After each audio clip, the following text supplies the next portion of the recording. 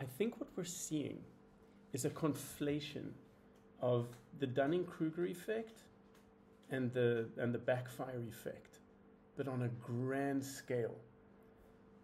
It feels like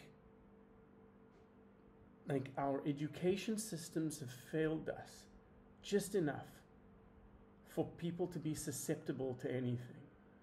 Our social media platforms have been built around engagement, which by and large, and because this is so lucrative, by and large means sowing confusion and enabling misinformation to roam free. And then you combine that with people being confronted with things that don't fit their narrative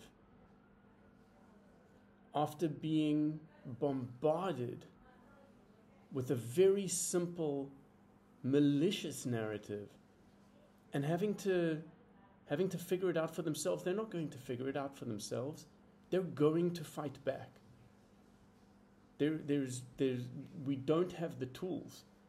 We were not raised with the tools to deal with the situation. And every time somebody says something like, do your own research, or I did my own research, ultimately what that means is that they went to Google or whatever their other search engine is, and they typed stuff in and they saw things come up. And those things made sense to them because they're trapped in a filter bubble, which is all part of the systemic issue with the big companies knowing how to target, how to customize our view of the world.